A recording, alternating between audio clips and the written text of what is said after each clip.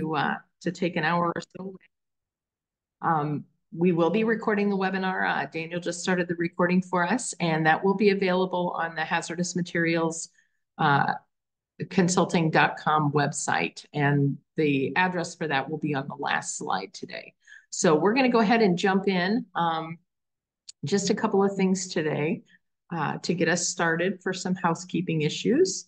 So first of all, I'm Becky Anderson. I've been working with schools for about 30 years now, helping and also industry. I'm a hazmat chemist by trade. And I've also done some time as an emergency responder. So, and the primary focus for these webinars is to help you minimize risk in the classroom by making good decisions, by identifying which chemicals and products you should have in the classroom and which ones may present too much risk. So that's what we're going to be focused on today, is understanding how do we assess that risk and then making choices. And then I'm also going to give you a heads up on some of the areas that we found that have been troublesome.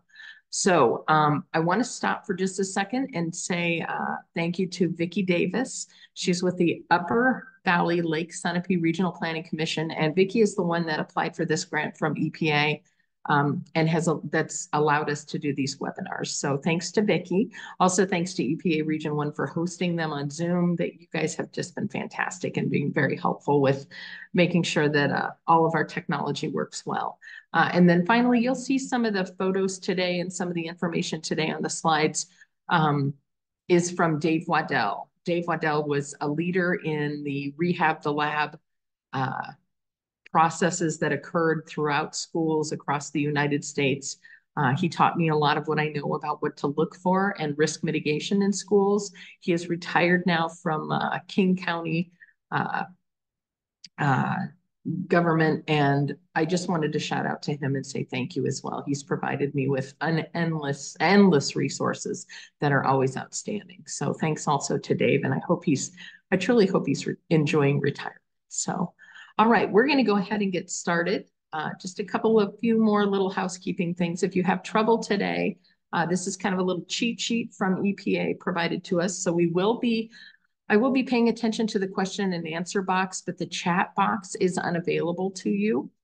So if you do have any questions or you need additional information, please put that information in the question and answer box, and I'll try to get to it either during the presentation or at the end of the presentation. Also, we don't have the raise hand thing activated. And if you are having troubles hearing, you can check the audio or the sound button. Everyone is muted, but there might be some settings or something on that if you're having trouble hearing today. I do know that in Iowa, we're having a huge communication outage due to some problems with some fiber optic lines. It appears to me that everything is working okay from this end, but I just want to, kind of give you a heads up on that as well. Okay, topics for today. So we're going to talk about history and a little bit of what we have found in schools throughout the United States. And there have been some common themes that we've seen over the last, probably 20 years or so. The first thing that we see is a lack of understanding of chemical risk, and also a lack of understanding of how to assess that. How do you evaluate a chemical to determine if it's too risky in your classroom? Second thing is we have questions about, well, can I even use these products? And there isn't a whole lot of guidance out there. It's truly what we found is that evaluation of risk and inclusion of chemicals in curriculum is typically left up to the teacher. So we really want to make sure that we're helping you today understand chemical risk and how you can evaluate it. And then also we want you to understand exposures and the risks associated with exposure to various chemicals and how we can minimize those.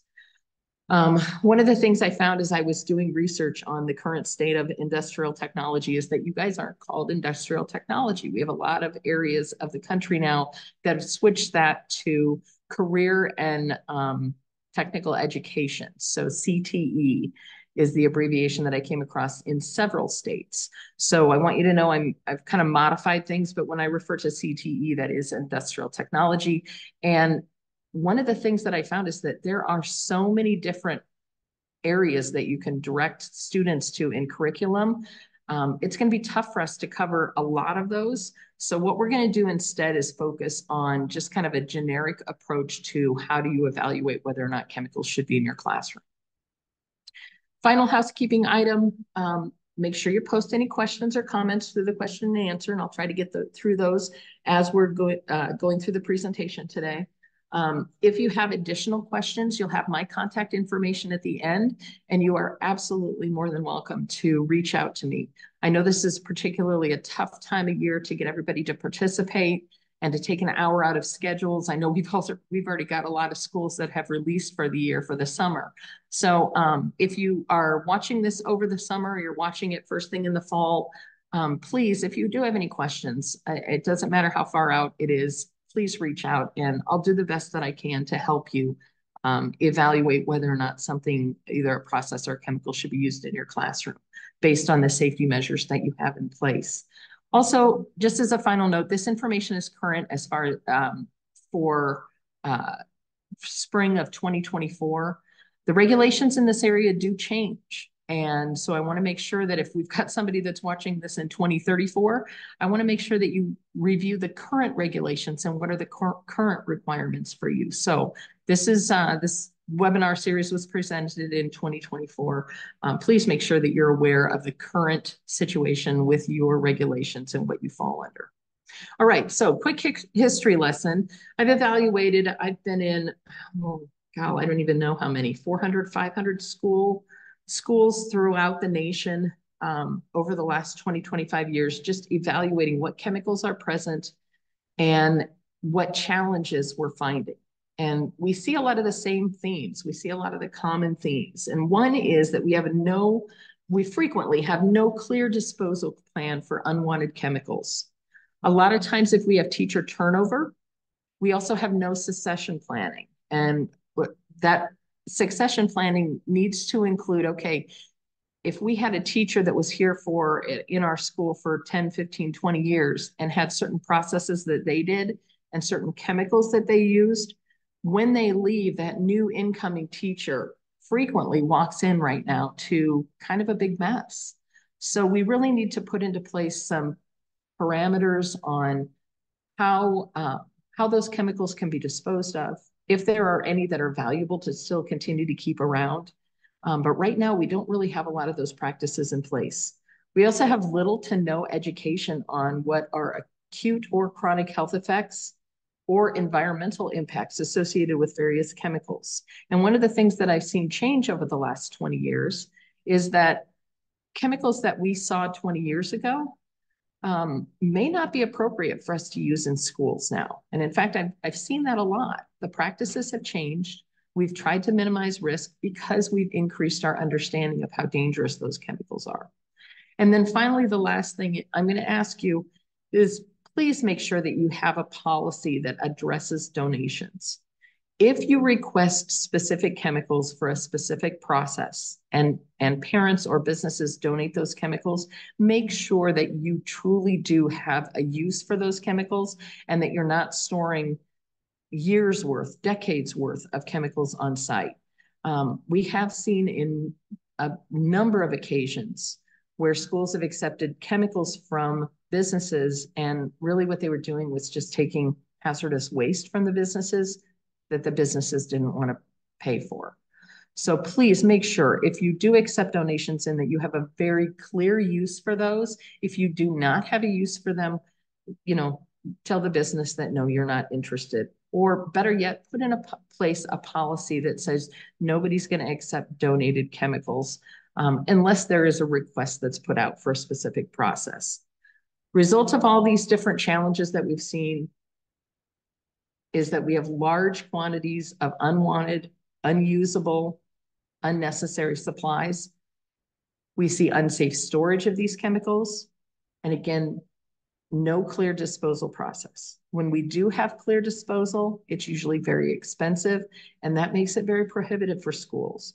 So before you choose to bring in a new chemical or a new process, I'm going to ask that you evaluate this. And if it's a chemical that you decide 2 years from now you don't want, how are you going to get rid of that chemical? And how much is it going to cost to get rid of that chemical? We also see little personal protective equipment available and very few engineering controls such as fume hoods or snorkel hoods to pull inhalation hazards away from students and teachers. As a result of that, we really need to make sure that we're balancing the risk associated with the chemicals, the type of exposure that the chemical can present to us, and the safety measures that we have in place. And we have to talk about and balance all of those things to make sure that we're making good choices in our schools. All right, different chemicals that we've identified during assessments that, frankly, these go to the top of my list of chemicals of concern.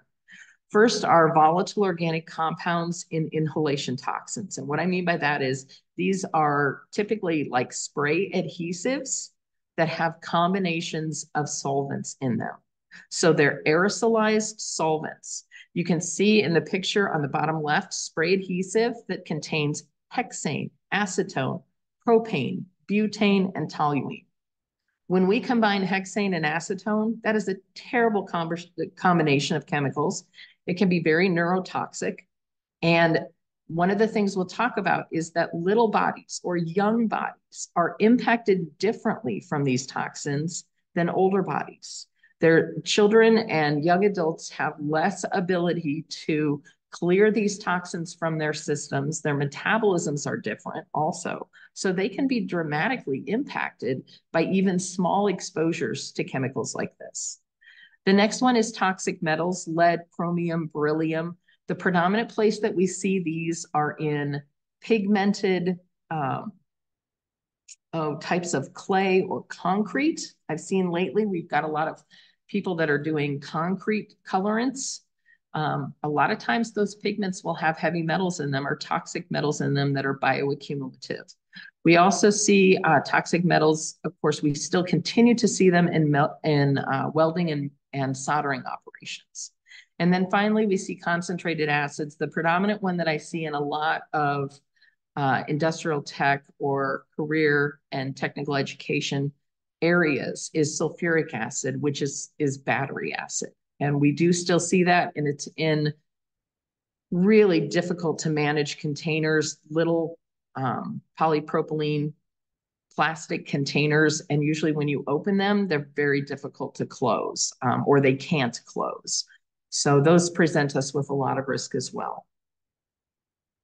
Now, where we're going to start today is the evaluation of chemical risk. And you'll see over the next series of slides, I'm going to talk you through how you can use resources to evaluate whether or not a chemical is too risky, or if you choose to use the chemical anyway and it does present risks, how are you going to protect yourself and your students from any exposures to that chemical? So first thing is we've got a wide spectrum of skills that are taught in CTE classrooms now.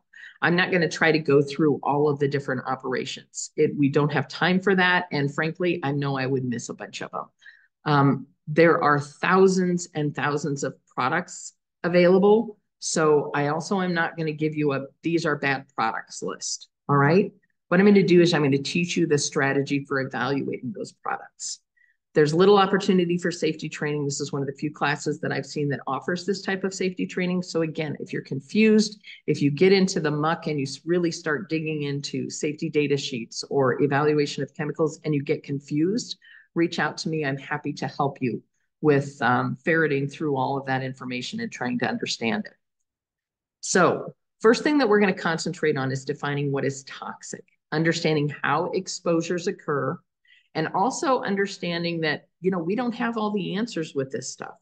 Typically, the evaluation of chemicals is done one ingredient at a time. And so if we have a chemical that has a blend of 5 ingredients, we have no idea what the synergistic effects or impacts of all 5 of those chemicals are. The way that chemicals are evaluated by industry is on a chemical by chemical basis. And the toxicology or the toxicity of that chemical is evaluated based on the parameters of a 180-pound male. That is, I think that the average age is 30. So a 30-year-old 180-pound male is what toxicity is evaluated based on. So if we're dealing with students that are in junior high, if we're dealing with high school students, we've got kids that weigh 120 pounds. They're going to be impacted differently. The age, the weight of the person, all of those factors cause chemicals to impact the body differently. And we frequently can't predict that. Knowing what the toxicity is for a 180-pound, 30-year-old male helps us to get a glimpse of whether or not this is a chemical that we should have in class, but it does not give us all the answers. And when we have a product that has multiple chemicals in it, again, frequently those products are not, they're only evaluated on a chemical by chemical basis. They are not evaluated as a mix. So we need to always keep that in mind as we're making decisions and making choices on what we're using in our room. We want to make sure that we're identifying all the different health effects. And one of the things I always want you to keep in mind is as the years have gone by, as the decades have gone by, we are exposed to a very different level of chemicals in all aspects of our lives than our grandparents, our great-grandparents, people in the 1900s, people in the 1920s. We are now exposed to a number of chemicals. And again, frequently we don't have a good understanding of how those chemicals are impacting us.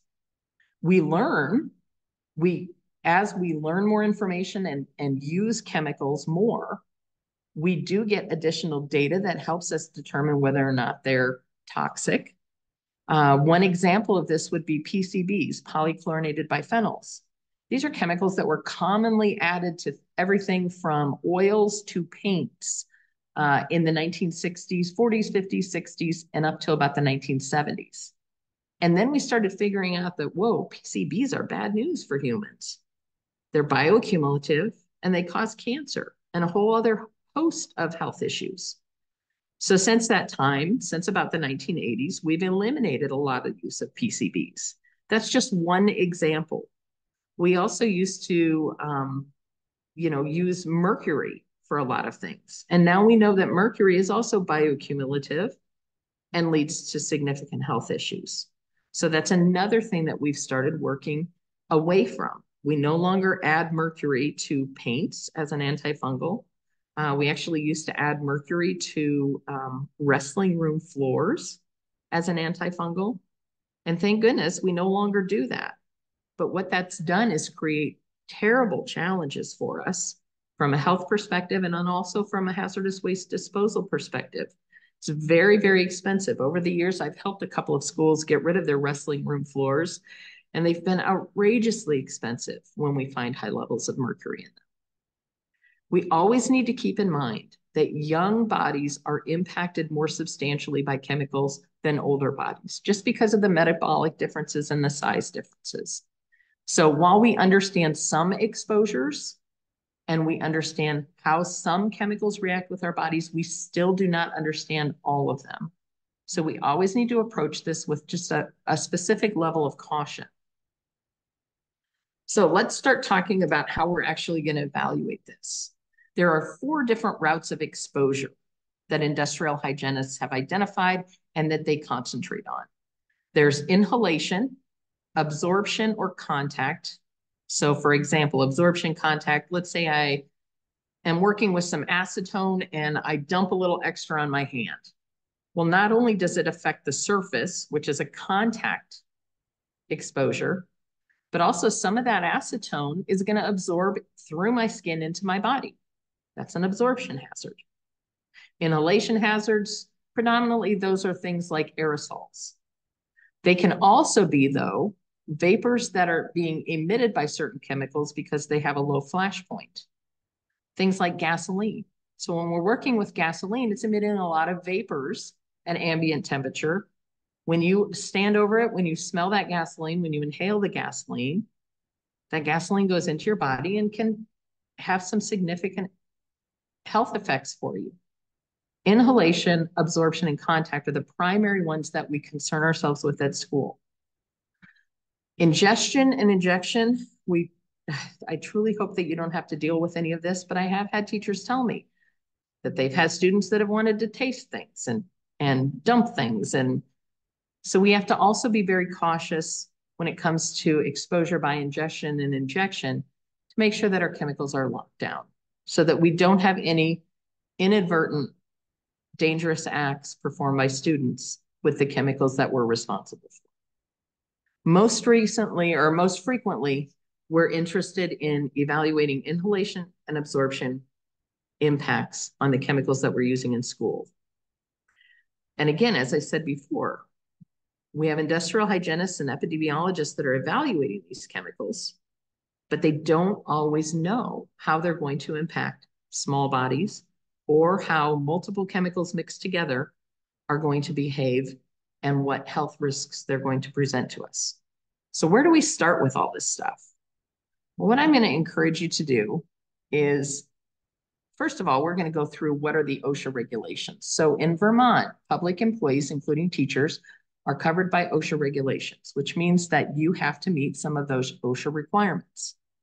In New Hampshire, it's a little bit different. New Hampshire does not have a state OSHA program. However, the Department of Labor has stepped in and said, you know what? We're going to adopt some of those OSHA requirements.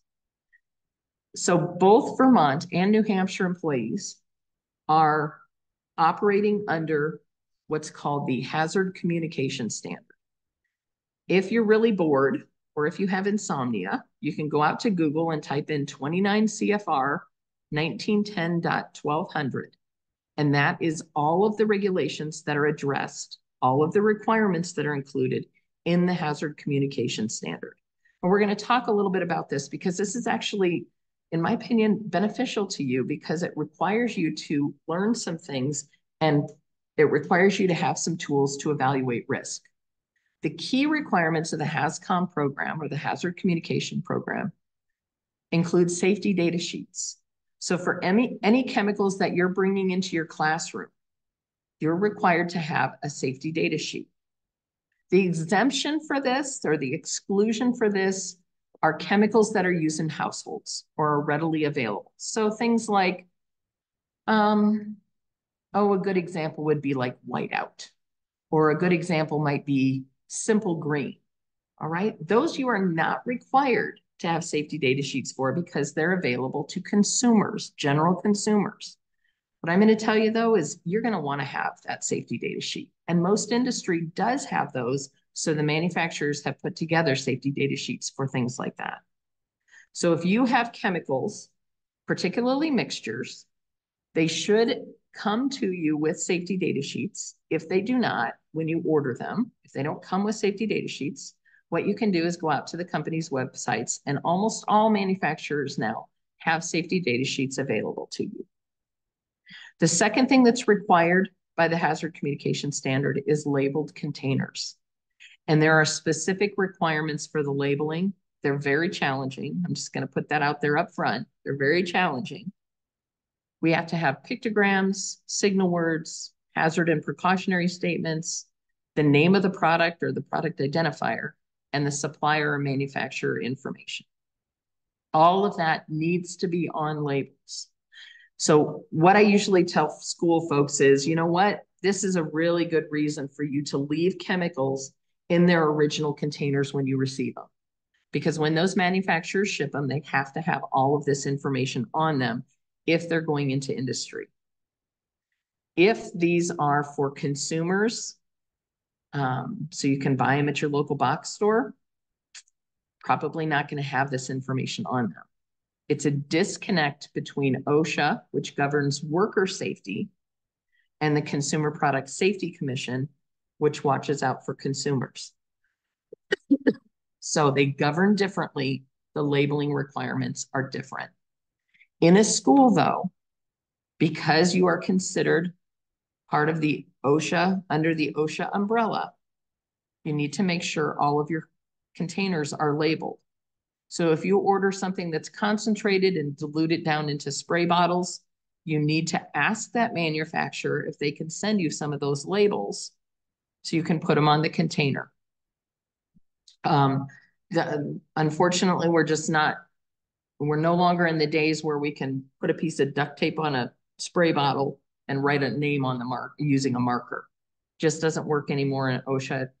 That is an OSHA violation. The next thing that is included in the Hazard Communication Program are pictograms.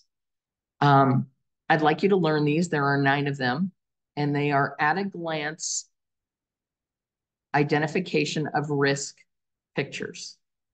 And you'll see them over on the left side there. You can actually buy sheets of these from like Avery. You can also print them off on Avery labels. so that if you do move something that's concentrated into a more dilute container, you can print off the pictograms and put them on the container. And that is one of the requirements under OSHA. So there are 9 different pictograms. I would encourage you to make sure that you're familiar with all of those. And frankly, that's a really good exercise for students as well. This is one of the things that they are going to run into as they move into industry. So for students to understand and know what the risks are associated with the different pictograms before they have a job in industry, that's going to give them a leg up. That's part of their industrial onboard training. And in almost all cases, should be. And so for them to understand that would really be a benefit to them. The next requirement for HAZCOM is training. So probably, I'm guessing at the beginning of the year, when you're doing all of your back to school training, hazard communication is going to be included in that. Each facility is also required to have a written program with an inventory. Now, the key for you guys to hear there is the word inventory. Please make sure that you have a list or an inventory of the chemicals that you use, and then collect the safety data sheets associated with them. You can collect them electronically, throw them into a little file folder. That's acceptable under OSHA anymore. Or you can have paper copies. Either one is acceptable. And in New Hampshire, there's specific emphasis from the Department of Labor that public sector employees are required to maintain a safe work environment and to provide training and tools necessary to maintain that safe environment. That's one of the phrases that the Department of Labor has adopted and that you need to be familiar with. Now, when we're using safety data sheets, these are going to provide us with really good information. In 2016, we had a very big change to safety data sheets, and now they are all formatted where they have 16 different sections of information. They're really long. So I'm going to teach you kind of the cheat sheet, chemistry for non-chemists way of evaluating a safety data sheet today. Hopefully it will save some time, and it'll also tell you the exact information that you need right away. The example that I'm going to go through is methanol. Now, a lot of times folks will go, well, methanol, I don't have any methanol. Well, if you use windshield washer solution, whether you use it at home or at school or in an automotive class, windshield washer solution is almost always made predominantly of methanol. Okay, so this is something that's very common.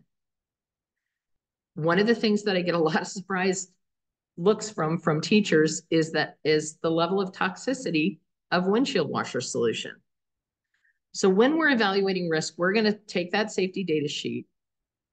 And remember, the safety data sheet typically is only going to have one ingredient on it. Sometimes we'll have a safety data sheet that will have all the ingredients of a mixture on it, but not always. For this one, windshield washer solution probably just has one ingredient. Maybe there's a small amount of dye in there as well. First place I'm going to look when I'm evaluating a safety data sheet for risk is I'm going to turn to Section 2. Section 2 immediately starts off with the list of the different hazards associated with the chemical. The next part of it will be the pictograms indicating at a glance what the risks are. And this is where I really spend a lot of time, is in the GHS classifications of the hazard statements. And I will go through and read all of the hazard statements so that I have a really good way to evaluate whether or not this is something that I want around me and whether or not this is something that I need to have, extra safety equipment for. So let's take a look at methanol. So you'll see on the right side, you'll see the Section 6 for methanol, or Section 2 for methanol. And it starts off with a flammability, an acute toxin, and a chronic or respiratory toxin pictogram. The hazard statements include that it's highly flammable, it's toxic if swallowed, in contact with skin, or if inhaled. So it can be toxic even if we just come into contact with it on the skin. There are 2 different signal words that you'll see. You'll see danger and warning. Danger is more risky than warning. This particular methanol safety data sheet says danger. So I know just from looking at that, that this is a really risky chemical. And again, we're talking about windshield washer solution here. Precautionary statements are going to give us some guidance on how do we even handle this stuff. Keep it away from heat, keep the container closed, implement bonding and grounding because we can have static charge that leads to a fire if we're transferring safe windshield washer solution. Use non-sparking tools, take precautionary measures against static discharge, and then do not breathe the mist or vapors. Pretty crazy that all of that is listed as the risk for windshield washer solution. This is the way that we begin to evaluate risks. So the first question that pops into my mind is, well, shoot, how am I going to wash my windshield on my car now? Am I going to keep using this? The next section that I'm going to look at is section 8, okay? Remember, we've got 16 sections. Safety data sheets are long. We're just going to cut to the chase. We're going to look at section 2 for all the hazards. We're going to look at section 8. That's going to tell us the exposure controls. Now I'm going to teach you my little rule of thumb that I use in industry. This is what I talk with a lot of industrial chemical folks about. The lower the numbers, it doesn't matter if you know all of these abbreviations, TWA, time weighted average, STEL, REL, PEL. It doesn't matter if you know all of those abbreviations. What you need to keep in mind is the lower those numbers are, the quicker and more dangerous that chemical is, and it's going to try to hurt you. The lower the number, the more dangerous and the more likelihood you could have negative health impacts from exposure to this chemical. I have 3 different zones or 3 different pools that I put chemicals in. If I have a chemical and I'm looking in section 8 of the safety data sheet and it has any of those numbers, TWA, STEL, REL, PEL, of 50 parts per million or lower, and I want you to know that parts per million is also indicated here as milligrams per meter cubed. 50 parts per million or less, that is a really dangerous chemical. This is in my red zone, or this is a red flag chemical for me. I'm going to really think about whether or not I want to deal with this chemical. I'm going to also evaluate how I can protect myself and my students from this chemical. This is one that would go on my, do I really want this in my classroom list? And I'd have to think about it a lot. The next zone is 50 to 500 parts per million. That's the yellow zone. That means, you know what? There's some toxicity here. This is a chemical that I need to have respect for, pay attention to, and know how to protect myself from. And then if we're over 500 parts per million, that's my green flag zone. I'm still going to respect that this is a chemical. This is not something I'm going to pour over my Cheerios in the morning. I'm still going to respect that this is a chemical and I have to make sure that I'm protecting myself from any inadvertent exposures to it. But it's a good choice. It's a good choice to have in class. Way better than my red zone chemicals. All right? If anybody has any questions about that, please make sure you reach out to me. Just some examples. So on the methanol safety data sheet that I've been talking about, the TWA long-term exposure limit is 200 parts per million cutaneous absorption. That means skin absorption. 200 parts per million. That's not a lot. Definitely in my yellow zone. I really don't want to get that methanol on my hands, on my body, because 200 parts per million is really not that much. The easiest way to gauge this is 1 part per million is about the equivalent of 1 grain of sand in a 3-foot by 3-foot box. The young lady on the right side of the screen is in a 3-foot by 3-foot box. If we put 1 grain of sand in there and she's exposed to it, that's 1 part per million. So I want you to imagine counting out 200 grains of sand and then putting them in that box with that young lady. Doesn't take much exposure at all to hit that 200 grains of salt. And that's That's the threshold limit that industrial hygienists say is safe. Anything more than that, bad news. So again, we're in the yellow zone on this methanol. And one of the ways that I'm going to prevent exposure is I'm not going to work with it without some chemical resistant gloves on. I'm going to put on some disposable nitrile gloves, and I'm going to make sure that I don't spill it on my hands, spill it on my body, spill it on my clothes. I'm also going to make sure that I'm not breathing any of it in. There's going to be a lot of vapors coming off of it. It has a very low flash point. If we go to section 9, that's going to tell us these physical properties of the chemical as well. Now, this is a lot of technical information. Okay, what you need to think about here, there are 3 pieces of data that I pull out of this table immediately. One is flash point. If I've got a chemical that I'm dealing with and it has a flash point of less than 140 degrees Fahrenheit, it's considered a hazardous waste if I go to get rid of it by EPA. In the case of methanol, we have a flash point of 49 degrees Fahrenheit. What that means is that at 49 degrees Fahrenheit, which is pretty chilly, that chemical is off-gassing enough that it could cause a fire. It's also, because it's less than 140 degrees Fahrenheit, it's considered an EPA hazardous waste.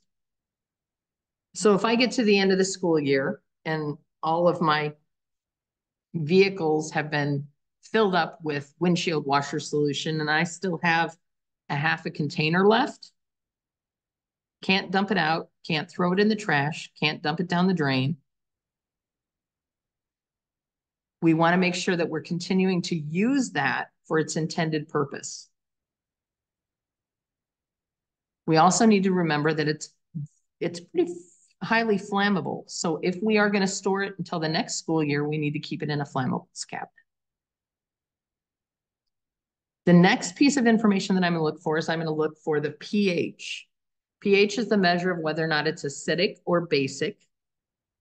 If I've got a chemical with a pH of less than 2.0 or greater than 12.5, it is an EPA corrosive. Example of this would be that battery acid or sulfuric acid. It's going to have a pH of about 1, very dangerous. Burns just by splashing, creates a lot of risk.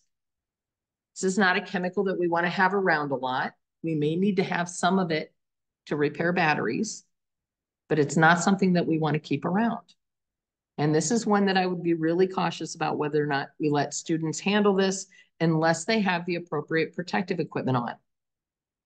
Safety glasses are even better, chemical resistant goggles, chemical resistant gloves, long sleeves, long pants, and probably a chemical apron. Something to protect them from any splashes from that battery acid. If this information is not complete, so if you open up your safety data sheet and it doesn't have any Section 8 data or Section 9 data, you need to really think about whether or not this is a chemical that you want in your classroom. What that means is that our industry folks have not filled in the information and they've not provided you with the information to keep you and your students safe. So I would be really cautious about whether or not I would continue to use a chemical that does not have a complete safety data sheet information on it. Safety data sheets are long. To summarize, we want to start with section 2, read the hazards, know the pictograms. Then we go to section 3, and that's where it tells us whether or not what the percentages of ingredients are. And we want to look and see if it adds up to 100%. We also want to look at section 8, which is exposure control. That's where we have all those abbreviations, IDLH, TWA, STEL, PEL. The only thing you need to remember on that section is that lower is bad. Don't let it overwhelm you. Lower numbers are bad. And think about the 3 different pools. Up to 50 parts per million, red zone. 5,500 parts per million, yellow zone. 500 and above, green zone. That's a chemical that we should be okay to use. And then section 9, which is flashpoint and pH, will also give you some waste disposal considerations. If you've got something with if you've got the choice, let's say between a parts washer with a low flash point of 125 or a parts washer with a flash point of 160, at the 160 level, EPA doesn't consider that hazardous waste. We still should not just dump it down the drain. We still need to look for good outlets that are safe, but it's not regulated as a hazardous waste, which requires expensive disposal.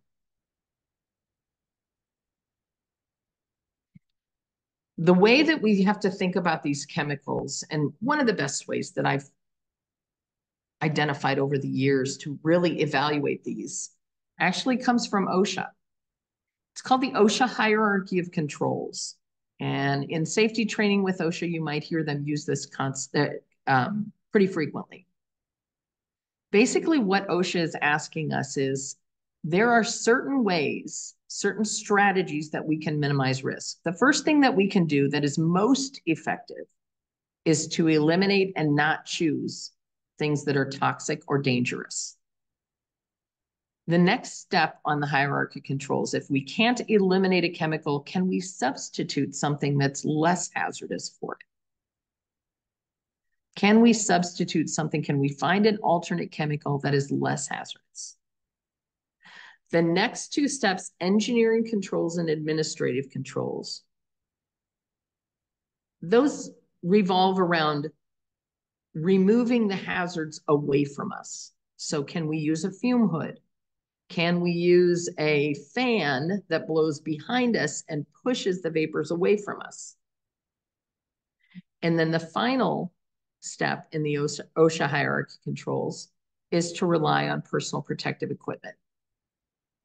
Anytime that I'm teaching this in industry, I want to be clear that personal protective equipment is just the last ditch effort. If there are any other choices you can make, if there are anything that you can, any chemicals that you can eliminate or substitute, if there are protective measures that you can work with your facilities department to get in place, such as engineering controls or administrative controls, those are far better choices than just relying on a thin piece of plastic to protect you from something dangerous. And that's what personal protective equipment is. It's a thin piece of plastic that prevents you from having exposures. Also prevents your students from having exposures. This is a really good example of an engineering control. As you can see here, we've got a young girl and she's doing some stained glass work. She's actually soldering. And anytime she's soldering, what we have, you can see in front of her, is a negative pressure ventilation system. So it's sucking those vapors away from her so she doesn't breathe them in. That's an engineering control to prevent any exposure to inhalation hazards coming off of that soldering. Really good option.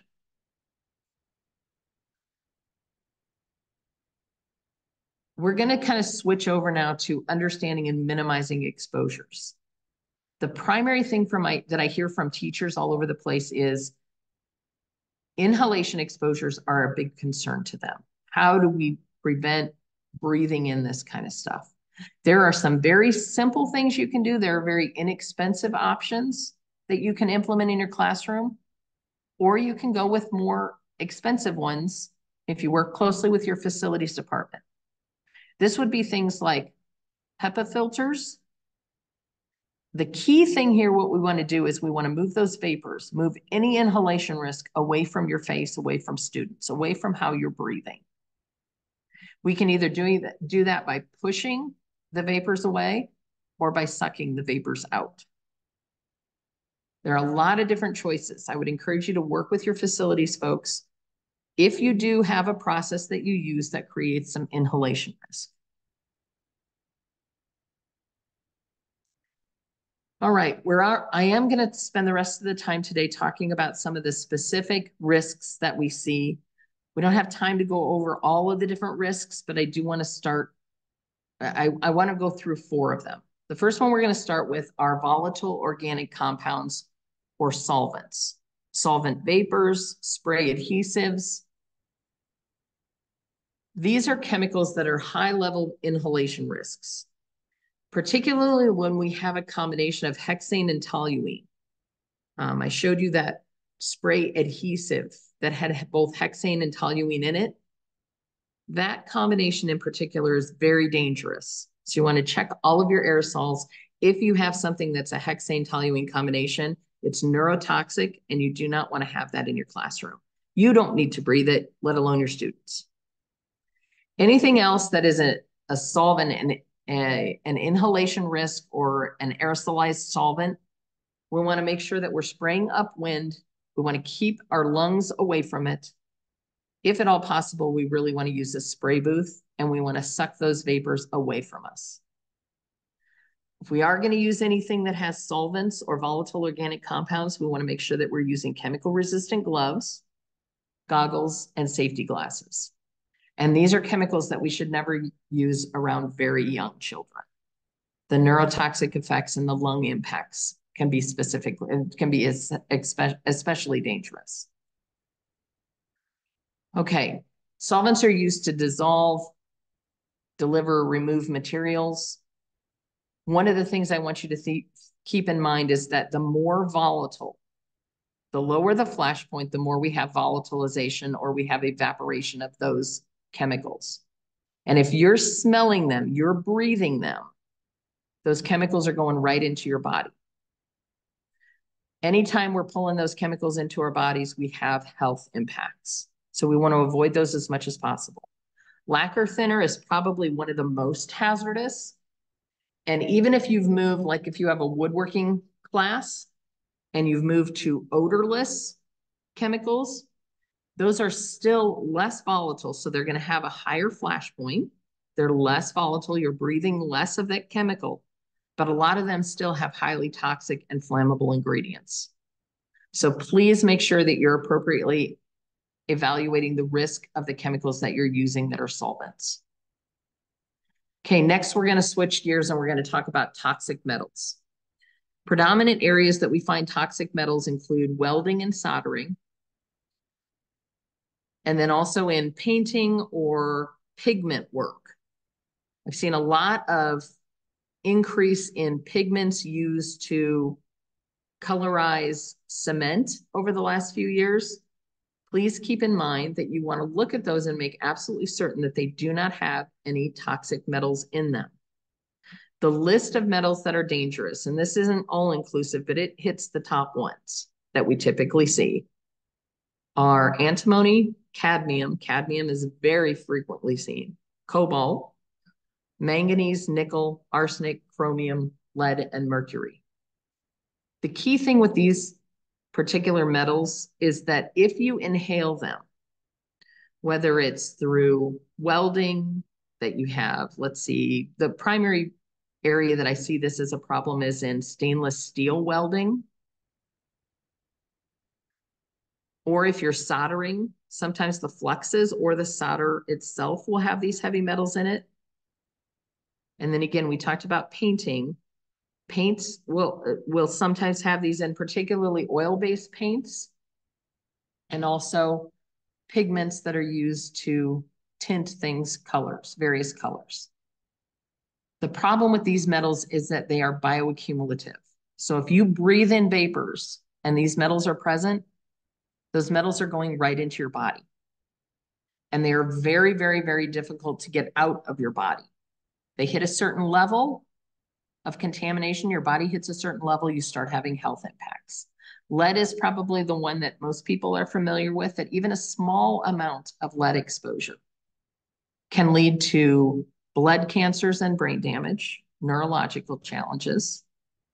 Mercury kind of falls in that same category. Chromium, cadmium, antimony, vast majority of the rest of them lead to elevated levels of cancer. So these are not anything that you want to mess around with.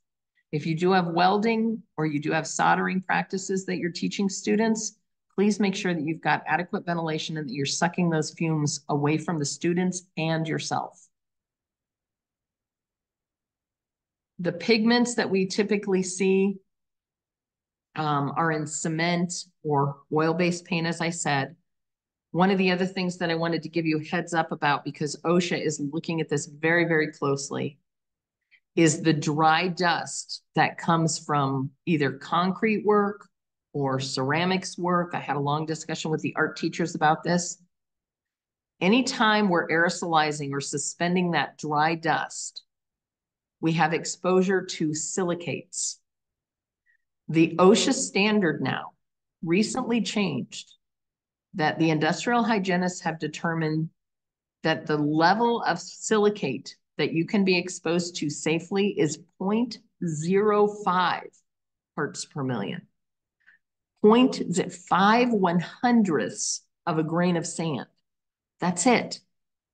And the reason is because we're seeing elevated numbers of folks that have done concrete work for a very long time with lung issues.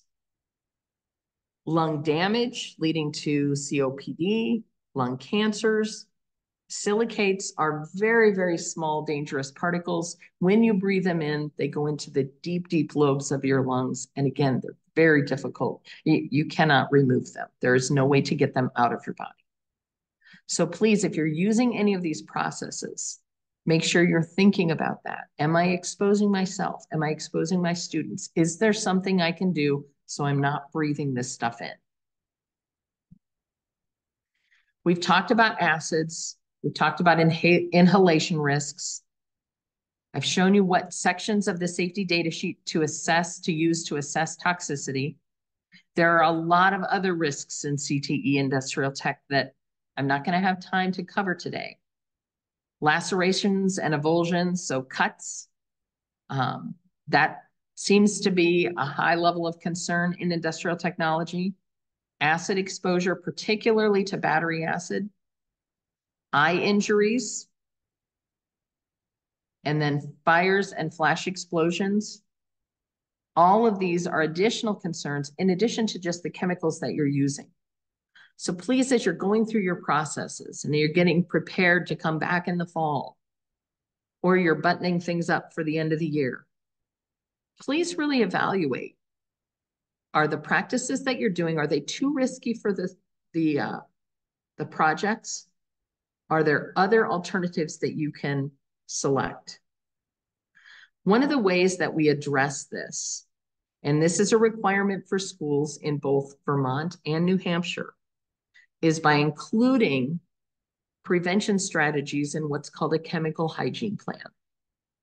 Chemical hygiene plan is defined in OSHA, and in OSHA, it's targeted predominantly at labs. In both New Hampshire and Vermont, however, maybe not Vermont, in New Hampshire specifically, I know that for sure in New Hampshire, the Department of Education has taken that section out and emphasized it in code and said, you know what, you're going to have a chemical hygiene plan. And it's not just for labs. It's for any place where students and teachers are working with flammable liquids, acids or bases, or any chemical processes that can damage them or harm their health. So if you are asked to sit on a chemical hygiene plan committee, there are models of how to write those out there, but that's where you establish, okay, how am I going to evaluate the risk? And how am I going to make sure that if I do bring in a chemical with risk, that I'm going to protect myself and my students?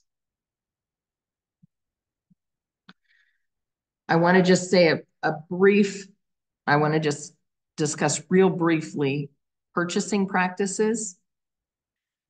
When you are purchasing chemicals, so if you're getting ready for next fall and you're purchasing chemicals for next year's classes, please make sure that you check your inventory and only keep 2 to 3 years of inventory on site. Any more than that, and what we found happens over the years, is that the chemicals build up, they become unusable, staff changes, practices and projects change, and we no longer want those chemicals, and then we're left with a mess to clean up that becomes very expensive. So as you're ordering for next year and preparing to get new projects in place, please make sure you're only ordering what you need for a maximum of 3 years. Try to order only compatible products and preferably from one vendor. Please be really careful when you're ordering. If you do any ordering from online large suppliers, a lot of times the chemicals that you receive will not come with safety data sheets. They won't come with adequate information to help you evaluate risk and protective equipment. So please be really cautious if you're ordering from online sources. Make sure that you are not mixing any chemicals unless they're clearly supposed to be mixed together. I've listed for you both in the question and in the question and answer area, as well as on this slide, some different resources. One of the ones I want to call out specifically is the youngworkers.org. So it's developed in California, and they actually have a program called Your Career in Technology Education Safety Program.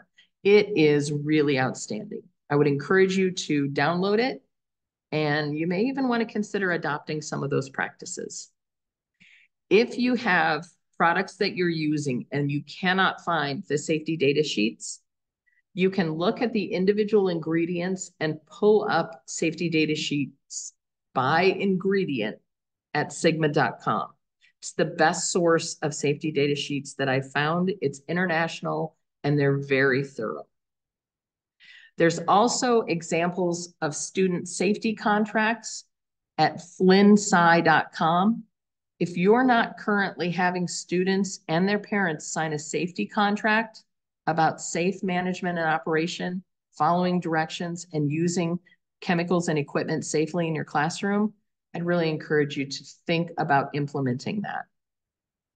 It makes a big difference in due diligence if there is an accident in your classroom.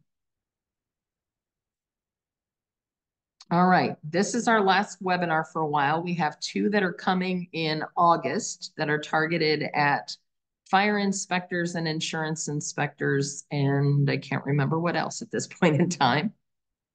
But steps that you can take today, take the time to recognize and assess the chemicals you're using. Look at the safety data sheets for information. It was a shock to me when I pulled up the methanol safety data sheet and looked at just how risky my windshield washer solution was. Do I still use it? Yeah, I do still use it. Am I much more cautious about making sure I don't spill it on my hands or breathing those vapors in? Absolutely. If you have a project where risk exceeds the value, work to minimize your risk. Are there easier, greener, safer products you can use? Is there a way that you can add ventilation into your classroom? What other safety measures can you implement? Make sure that you have a complete inventory of the chemicals you use and the safety data sheets associated with them. One of the skills that would be really valuable for your students to learn is how to read those safety data sheets, particularly if you're teaching high school students or students that are just getting ready to move into careers. The ability to read and assess risk using a safety data sheet is critical. And it's one thing that most companies do during their onboarding. And then make sure that you have the ability to contribute information on how you manage risk in your classroom to the school's chemical hygiene plan. All right, that's all I've got for you today. This is contact information for me. You've got my email address, my phone number, and my website. I am hoping to post all of the webinars on the website. I'm working on it. Just, time is a precious commodity, but I'm getting there. If you have any specific questions, please either reach out to me, or we've also got the next 20, 30 minutes available. So if you have any questions, you're welcome to type them into the question and answer. And I'm happy to share information with you as much as I can. All right, please reach out if you have anything specific that you need guidance on. Anybody have any other questions? Any questions today? Okay, thank you so much for your time. I truly appreciate it. I hope the rest of your school year goes wonderfully and that you have a great summer. Thanks again. Becky, you just got a question that came in. Oh, where did it come in at? Uh, Oh, there. I'm sorry. Oh, I missed a couple of those. Okay. Let's see. GHS hazard and precautionary statements listed are required in label. Yeah, that's very true. The hazard and precautionary statements have to be on the label, and the labels need to be on the containers. We cannot just put the piece of tape on them with the chemical name. Safety data sheet. I've got Heidi has a question. I thought safety data sheets need to be available in the yellow SDS binder in addition to electronic or Google searching. OSHA made a determination at the federal level that you can have just electronic safety data sheets. The key is they have to be accessible at all times. I encourage most schools to go ahead and print out hard copies and keep them in the SDS binder. There may be a specific requirement at the state level that I'm not familiar with, but I know federally electronic is acceptable. But again, I encourage most of my business folks and my schools to go ahead and print them out. And then Elise had a comment, they're making some seriously competitive carbon dioxide dragsters and getting into the painting process today. Very exciting in the 6th grade classroom. Those CO2 cars are a hoot. So I hope that all goes well. All right. Does anybody else have any other questions? a follow-up one came in Oh, from there. Suzanne. How do you get them all in a small container? Oh, Suzanne, that is a question. In fact, we've actually approached, not me, but my colleagues have approached OSHA in Iowa and said, how do you want us to put them on? Like, let's say they're in a standards vial or a 4 mil GC vial in industry. And OSHA's response a couple of years ago, and I don't know if it's changed or not, was, well, you need to make a really long, skinny label, put all the information on it, and then wind it around. And if you notice some of the, like if you purchase pesticides to use at home, they will come in an accordion label. And the reason that they accordion label those is to fit all of the information that is required. So we don't have any good information or good answers for that right now. And I don't know of any new interpretations from OSHA at the federal level that's addressed that. That's one of my